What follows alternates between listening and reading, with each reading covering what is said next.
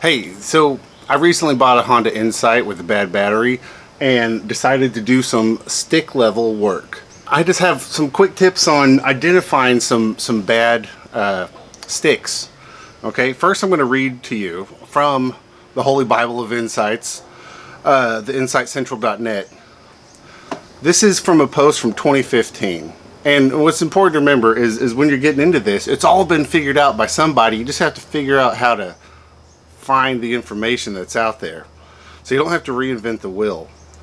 By a username SSER2. He says, I think there are a few misconceptions here regarding grid charging and discharging nickel metal hydride packs. Looking at a discharge plot, the nickel metal hydride cell is fully charged at 1.5 volts. Upon discharge, the voltage quickly drops to about 1.2, stays around there during most of the discharge. About 0.09 volt, the cell is almost fully discharged. If discharge continues, voltage drops precipitously. A nickel metal hydride cell, but not a battery, as you will see further, can be safely discharged to 0 volts and kept for a long time in this fully discharged state without degradation of capacity. However, if a current in the discharge direction continues through the cell after its voltage has dropped to 0, cell's polarity is reversed, and this condition damages the cell by screwing its electrolyte. This is exactly what happens when a battery of dissimilar cells, i.e. a old tired IMA pack, is discharged to 0. Weaker cells drop to 0 faster than stronger ones, and stronger cells then push reversing current through the weaker ones, damaging them. So the result is further damage to those cells that are already weak. As a ragtag battery with 0 volts on its terminals is charged, stronger cells reach their full charge much faster than those whose polarity has been reversed. So as the weaker cells are catching up, the stronger ones are being punished by pushing current through them for a long time after they have been fully charged. After reading that, I started doing some investigation, and I can demonstrate all of this. So what we have going on here is we have a power supply, we have a multimeter, and we have a 12 volt light, which I'm using as a discharge. So in this stick, one of the ones that I've identified, and I've marked a couple cells as bad, but it might have 3 bad now that I've been doing this investigation. So first off, it's charging at 1 amp right now, and we can see, you know, the voltage is about 8.6. And so if you go through it cell by cell by just piercing through the heat shrink, you can see, okay, that one is at 1.3 volts. This one's at 1.3 volts. This one's at 1.3 volts. This one's at 1.5. Uh-oh, why is that different? This one's at 1.3 volts. This one's at 1.5. Uh-oh, why is that different? So that means that 2 of these are charging dissimilar to the other 4. And so to charge up 2 of them comes at the risk of the other 4 suffering, I assume. Or maybe it's vice versa. But now we're going to switch the experiment just slightly. We're going to take off the charge, and then we're going to start a discharge cycle. So with my 12 volt light, I'm going to hook up to it, and you see it comes on. Now let's see what's happening to the batteries during the discharge cycle. So this one, 1.3 volts, looking good. This one, 1.3 volts, looking good. This one, 1.2 volts and dropping rapidly. That one is the third one I talked about that might be a problem. Now this one, look at this. This one is almost depleted. It's down to 0.3 volts. Now this one, 1.3 volts, is looking good. So now from this view, we already can tell that maybe we have one more bad battery. So let's try this last cell. Where is it at? Uh-oh, look at that. It's negative.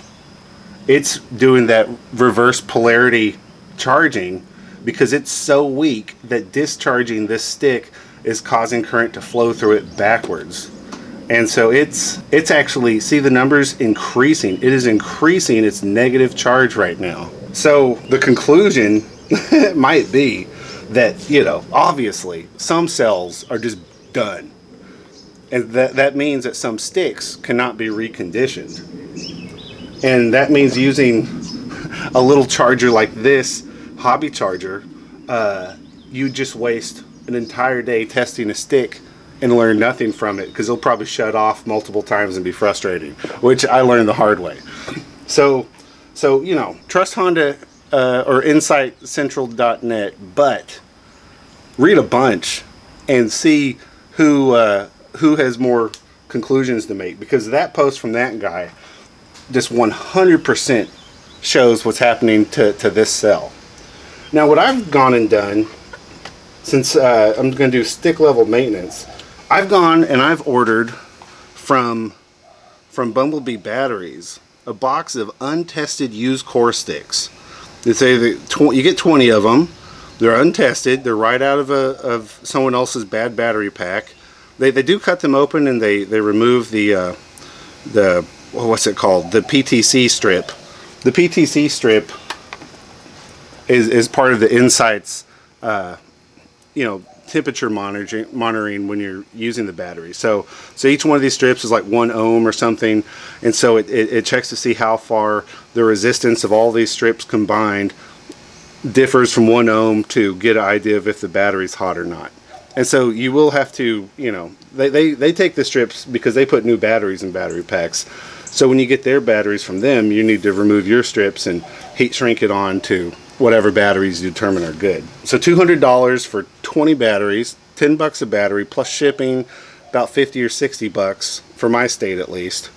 So that's what I'm going to do is I'm going to go through my pack, figure out which sticks are functioning fairly well, get them charged, load test them, check the voltage, see if there's any bad cells in them, and then when these sticks come in, I'm going to do the same for them, and I'm going to pick my best 20 and build a pack out of the best 20 sticks out of the 40 sticks total that I'll have to work with. And I think that will give me a pretty good chance at doing this DIY battery pack build. So it just occurred to me I left the discharge on. Let's see how this one is coming. Ooh, look, we're almost to 0.8 negative volts. I bet this one is discharged now. Where's this one at? Nope. This one's only down to 0.1 positive. But you can see, trying to bring a battery pack just with a grid charger and discharging it blindly, you might cause more damage than good. You might be better just grid charging and not sucking it down too far. Maybe going to, I don't know, 120 volts instead of 0. I don't know. There's a lot to consider here. But anyways, I hope that's useful to somebody. I have another video that I'm working on that's just more about my pack in general and the condition of the car that I bought specifically, and I found some hilarious issues with it. So this pack had gone to a mechanic for you know, a DIY eBay sell sort of refresh, and the guy literally put 7 sticks in backwards. And that's why the car I bought had been parked since 2017, was because, you know, the owner had invested some money and then it just failed, and he's like, this car is a money pit, I'm just gonna let it sit for a while. And it's because the guy he hired, an ASE certified mechanic from a local shop that you know, in the community we trust quite a bit, installed the cells backwards, literally backwards. And that's supposed to, you know, the positive has a square shape and the negative has a hexagonal shape, and the plate that covers these has corresponding shapes. So this guy was just so reckless and careless that he didn't even notice the shapes on the batteries for polarity, and he just stuck them in however he felt and forced it in there, you know, drove all the bolts that hold it to the bus bars down as tight as he could, like ridiculous. So anyways, now I hope that's halfway useful to somebody, and y'all be good. Catch you next time.